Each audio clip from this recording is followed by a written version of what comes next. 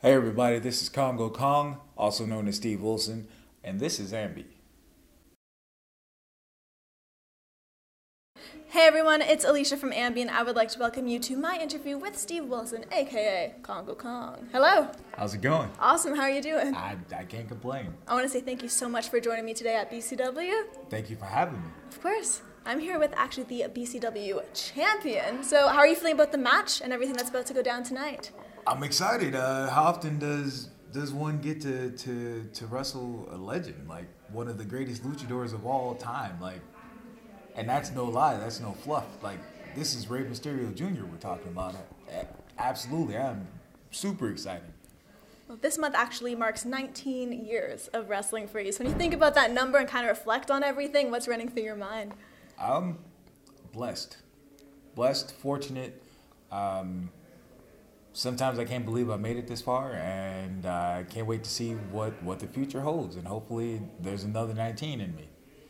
When you think back to the first out of 19, what are some of the first things that you think of? Long road trips, little pay,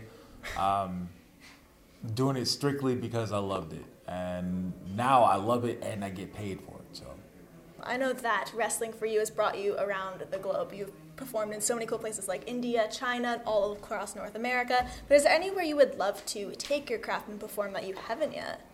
Japan. I'd love to go to Japan, England, South America, you name it. I want to conquer the world. When I say that, I mean that literally. I want to go everywhere and learn from everyone.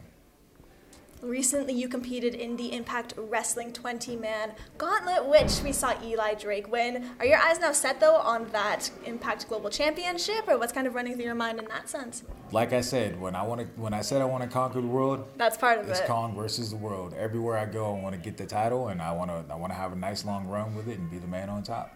One of my favorite things about watching you wrestle is 1 second you'll be doing a super powerful move, the next thing I know you're on that top rope about to fly. And do you love seeing the reaction on people's faces still, the shock that you're able to give? It's really the whole reason that we do it, that, we want to see that reaction. We want to know that we are actually out there entertaining the fans, the humanoids, as Bobby the Brain Heenan would say. Here we're seeing a really colorful version of your face paint, and I feel like we, a lot of the time, don't see the same thing twice. So what was the first time you did the face paint? I know if there was a story behind it or why you put it on for the first time. Yeah, because somebody asked me to paint my face, and the way he worded it was to be a cross between Umaga and Kamala, and maybe the first couple times it was like that, but eventually it had to become kind of my own thing. Yeah. And I'm glad I, stuck to my guns and just kind of did my thing.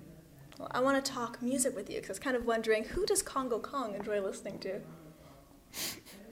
Funny story. I was doing a road trip, and Joe Coleman and I were riding to a show together, and we're listening to my music selection, and he looks at me and he goes, "Steve, who hurt you?" I like a lot of soft, easy listening, keep me calm type stuff. If it's too aggressive, I feel like then I become aggressive. So, I'd rather keep it easy and stay relaxed. Your Brian McKnights and your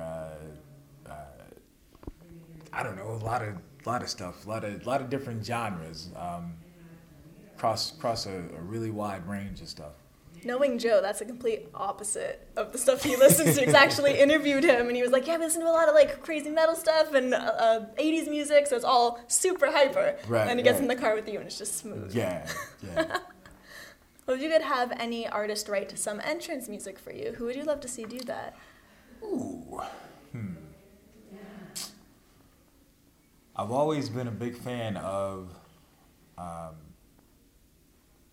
a lot of bass in my music, and I want it to reflect in my walk, or I want to be able to walk and have the music syncopated with my walk, and people be like, whoa, here he comes. So I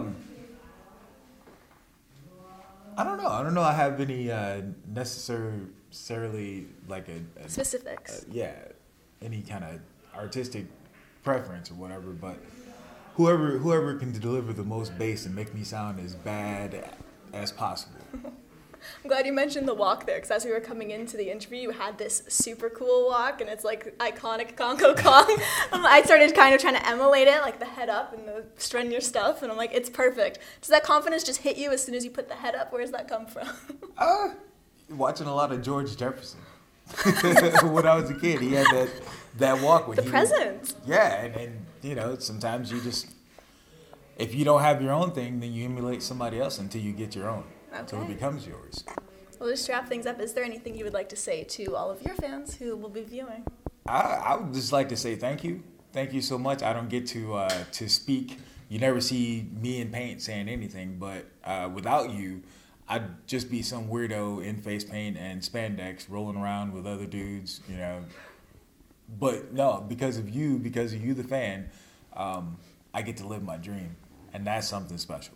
So again, thank you very, very much. Beautifully put. Thank you so much for joining me today. Thanks for having me. And remember, to everybody viewing, you can visit us at musicblogger.com for all exclusive interviews, features, videos, and so much more. See ya.